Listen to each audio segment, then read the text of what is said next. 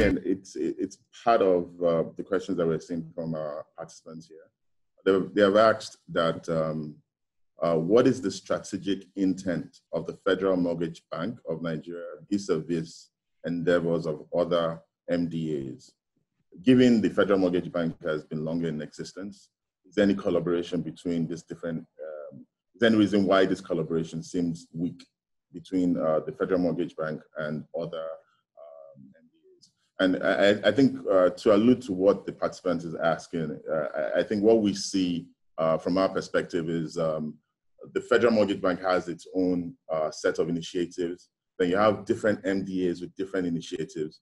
At the end of the day, we're all trying to solve this housing problem, right? So why is there so much of a disconnect between all these different agencies? Quite well, we have observed that disconnect between some of the agencies. You'll find that sometimes government create organizations with duplicative roles. So with that duplication roles, you'll find that some organizations will be doing a role that another organization has already been doing. So if the government could not be able to come and then streamline us and ensure that the two organizations are working together, things are going to get very difficult for that.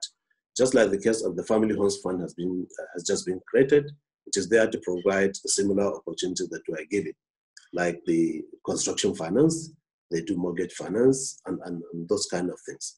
So the need, you'll find that if not because of us, the two chief executives that decided to come and sit down and see how they can collaborate within themselves and then improve their own services by themselves. The government has never come forward to ensure that the two of us work together in two.